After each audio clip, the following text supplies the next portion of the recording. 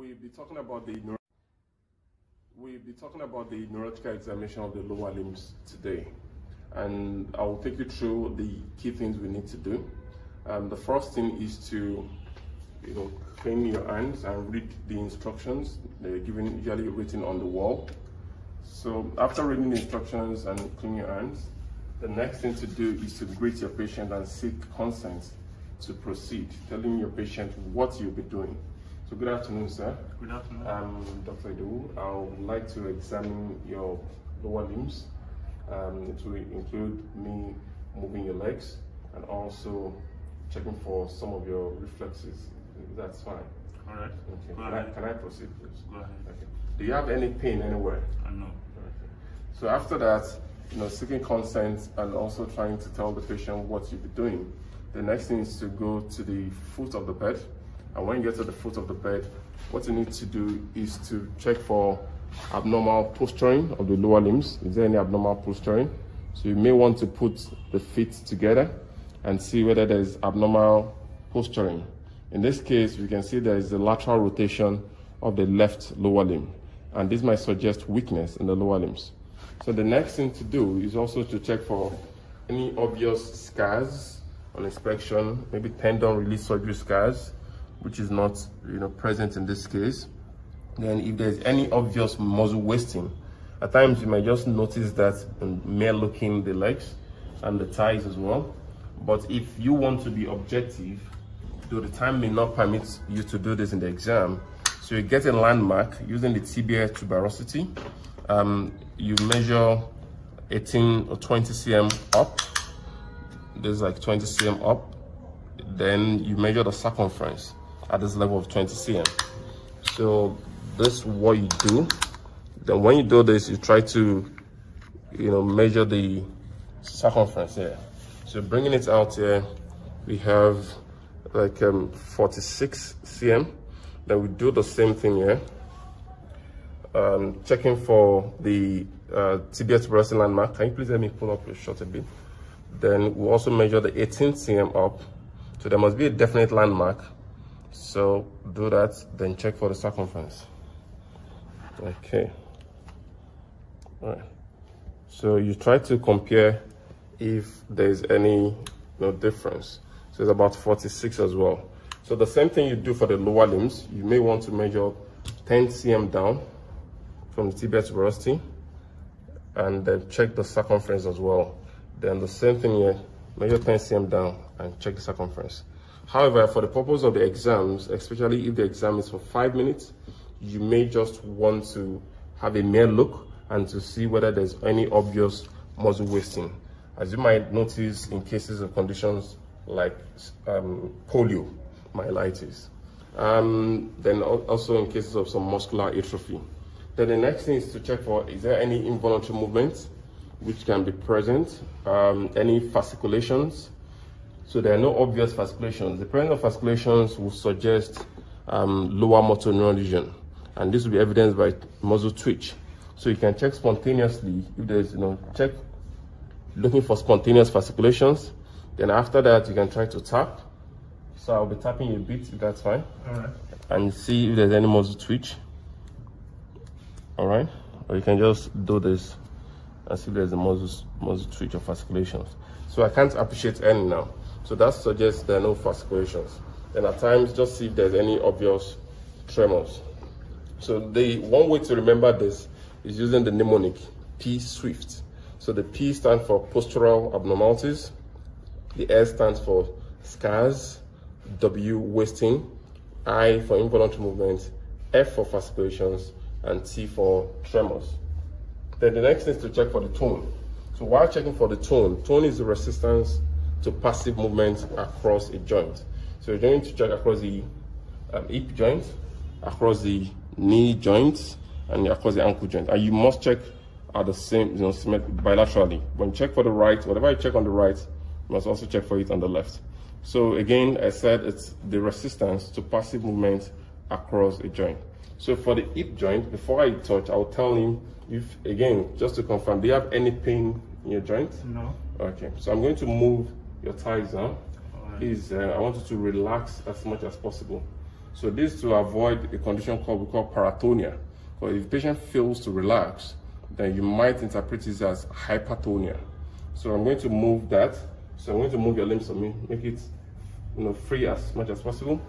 So you can see the foot almost moving easily while I rotate, while I move the thighs, or while I roll the thighs. But on the other leg, which is outwardly rotated, you find out that when trying to do this, I notice that there's some resistance, across, the hip joint here. Then I'll go to the knee joint. There are two techniques. You can do this and try to tell him, can you relax for me? Let me do the movement. So you do the movement and look for the resistance. So then check the other one and check if there's any resistance. All right, so it feels a bit stiff here. All right, okay. So that's that. So I can say that at this point there's some hypertonia. Another way to check it is to do this. So you just tell him to relax as much as possible. They just try to lift it up. So you find out that the legs are relaxed here and they're moving easily. But on this leg where you have increased tone, when you move the legs up, the heel goes off the bed completely because of the hypertonia. So you do this 1, 2, 3, and you can see the entire leg moving up. In contrast to the other one where the heel was still on the ground. So that tells you that there might be some hypertonia there. So you can do that. So there are the two ways you can check for tone across the knee joint. Then finally, across the ankle joint, you check for the movement to stabilize just above it. Then do this as well. Then the next thing is to check for the gross power. So can you move this leg up for me? So at least he has a power of 3+ for being able to move it up and sustain it in the air. Then can you move the other one as well? So he can't move it, so that suggests that the power is not to 3. So you have to check whether the power is 2 or 1 or 0. So can you move it in and out for me on the bed? Okay, so you can still move it horizontally without the influence of gravity. So I give you a power of at least 2. If he was not able to do this, the next thing is to ask him to wiggle his toes for me. And if he's able to do that, that will be a score of 1. And if still not able to do that, then I'll give it a score of 0. Then after that, so I'll now check for the individual muscle groups. So the next thing is to check for the hip flexors. That's your illusoires. Can you push my hands up, please? Up, up, up, up. So this seems weak. Then can I push my hands into the bed? Okay, this also seems weak. Then can you bring your thighs together, please? Okay, this seems weak as well. Then can you push my hands out? All right. Then the next thing is to do this. I want to check for the knee flexors. That's your hamstrings. Can you bring your heel towards your buttocks? Okay. Okay. Then can you do the same thing here? Heel towards your buttocks. Okay, that's weak. You can't do that. Then can you push my hands away? All right. Can you push my hands away? So that seems weak as well. Then finally, look at the foot. So can you press my hands down as if you're pressing a pedal? Can you do the same here? So that's weak. You can't do that. Can you push my hands up? Can you push my hands up? All right. So you can't do that. Then you check for the inversion and eversion. Can you push my hands in towards the center? You can do that here. Seems weak here. Then can you push my hands out, out, out, out? So it seems weak as well. So you can also quickly check for your L5 and S1. So can you push my finger down? This is S1. What about here? So that's weak. Okay, you can't push my finger down. Then can you bring it up? Very good. That's L5. Then what about here? You can't do that. So the next thing is now to check for the reflexes.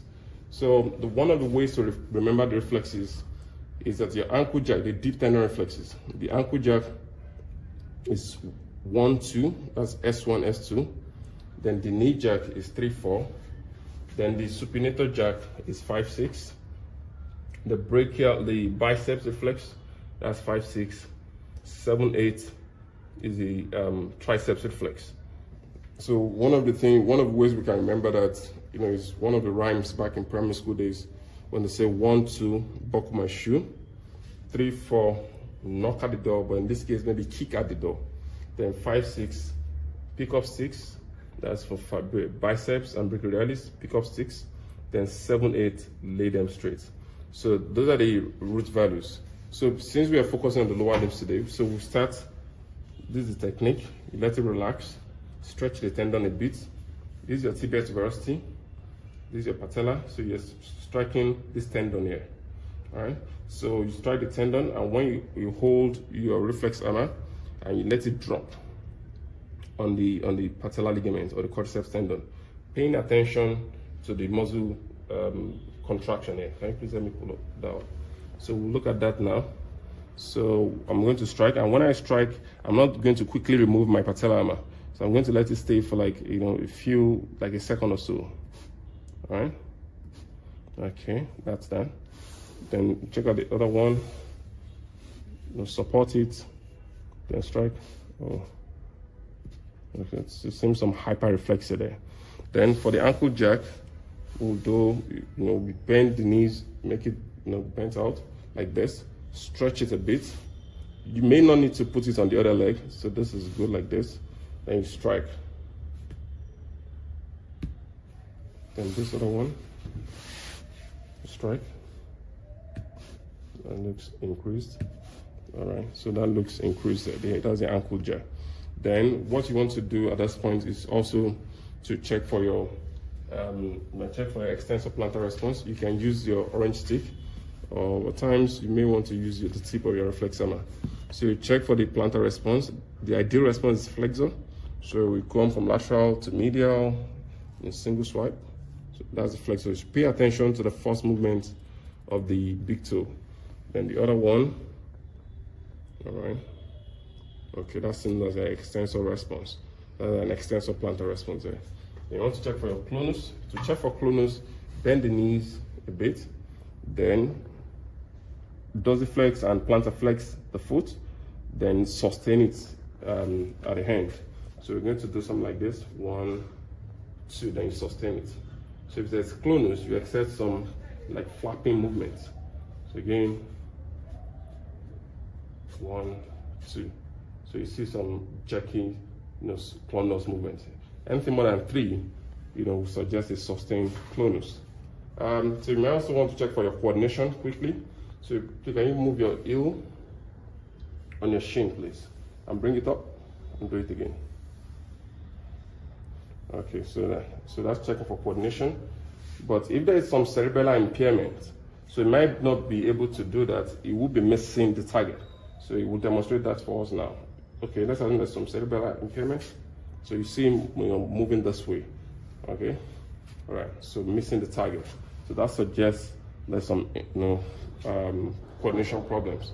Then finally, so that's for the motor system. So it's important for you to read the instructions carefully. So if the instruction says do the motor system, so obviously you don't need to go into the sensory system. But if the scenario says do a neurological examination of the lower limbs, you have to go ahead and also check for your sensory modalities. So the next one we'll check for is the fine touch modality. So it's important to, you know, remember the dermatomes. That your first pocket in the thigh is L1, the second pocket L2, the third pocket is L3, the medial side here is L4, the lateral side here and the dorsum is predominantly L5. Then the sole of the foot and the lateral border is S1. The major part of the back of the leg and thigh, especially the thigh, is S2. Then you sit, the 3-letter word S3, and on S3, that's your ischial tuberosity, and you shit. A funny way to remember, 4-letter word with S4, that's the perianal area. So you check dermatome starting from the feet, then you go up. All right, so you tell him what's going to feel like, so you should be aware. So you're going to feel something like this. Can you feel that?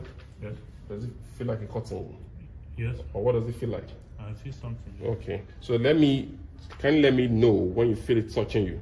Right. Just say yes when it touches you. Okay. It's important not to prompt the patient when doing the sensory system examination. So it's wrong for you to say something like, you know, when you touch the patient, it's wrong for you to say, do you feel it touching you now? That's wrong.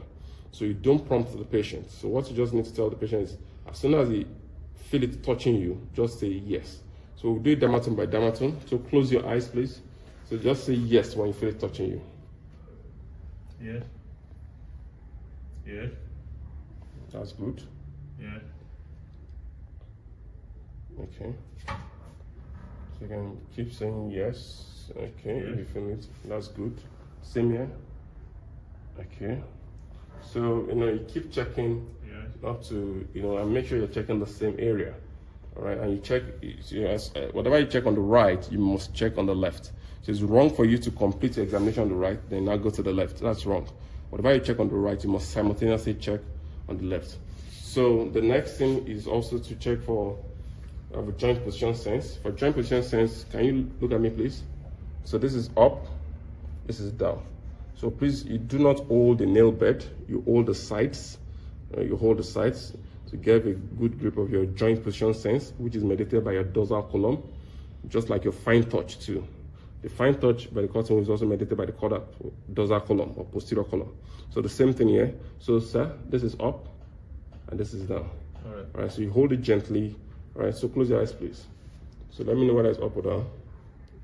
What about now? Up. Hold on, please. What about now? Down. Now? Up. Very good.